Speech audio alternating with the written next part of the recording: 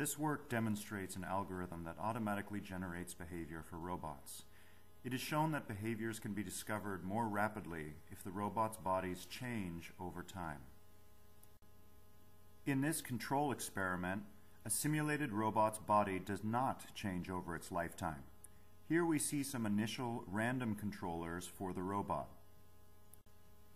After several hours, a controller is discovered that allows the robot to walk toward the target object.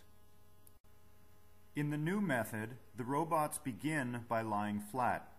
This makes them much more stable, and thus it's easier and faster to find a controller that causes them to reach the object.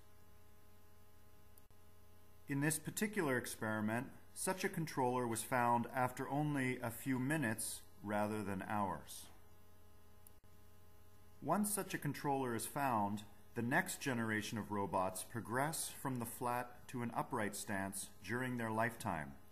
This requires a few more minutes of searching for a slightly different controller.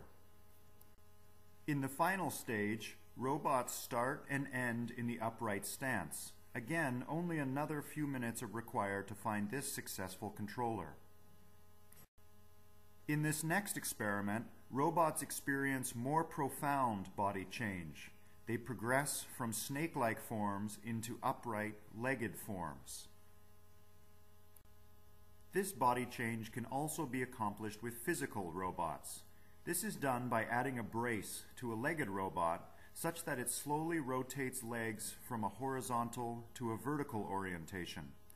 Thus, when the robot walks, it moves from a flat to an upright stance.